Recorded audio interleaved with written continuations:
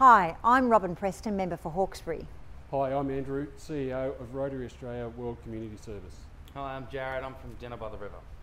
And together we want to tell you about an exciting concert that's coming up on Sunday. Starts around noon, I think, Joe? Yeah, it starts around noon, goes till 10 at night for the Hawkesbury Flood Relief Concert. So proudly sponsored by Richmond Club.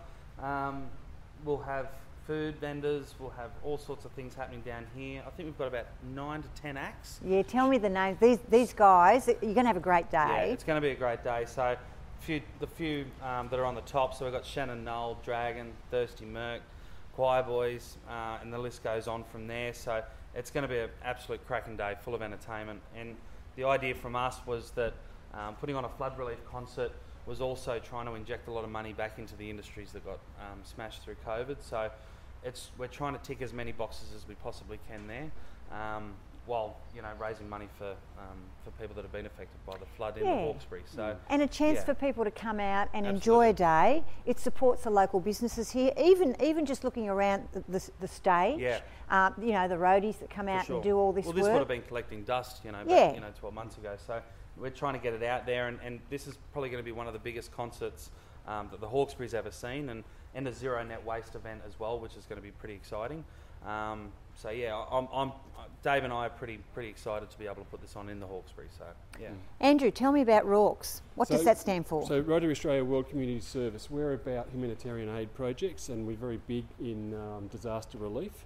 And so we're encouraging people who have been impacted by the floods to identify themselves to a local Rotary club, and they can then approach RAWCS, and we can then get money to them to help them with their rebuild as a result of the floods. And you'll work with the local Rotary groups we'll as well? We'll work with the Rotary clubs to help them facilitate the process for someone who's been impacted to identify themselves, and then we'll get the money to them through the clubs.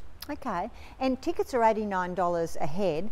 Jarryd, how do they actually access? How do people if they want to buy a ticket, how do they do that? Yeah, so if they jump onto dinnerbytheriver.com, so you can jump on the ticket link there, buy tickets. VIPs have sold out. General admission, not that many to go, but I definitely would suggest that they pull the trigger as soon as they can before they do sell out.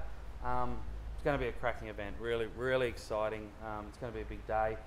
A lot of things to do down here, and yeah, so it's going to be good. And Governor Phillip Park at Windsor, that's the venue. You've got to come on down. It's sprinkling today, but Sunday's forecast is fine and sunny, so we want to see you down here to raise as much money as we can for flood relief.